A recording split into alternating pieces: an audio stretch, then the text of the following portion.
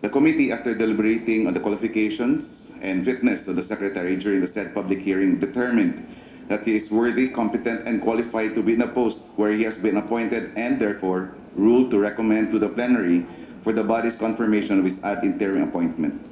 It is my distinct privilege and honor to recommend that this body confirms the ad interim appointment of Secretary Rolando Bautista as Secretary, Department of Social Welfare and Development.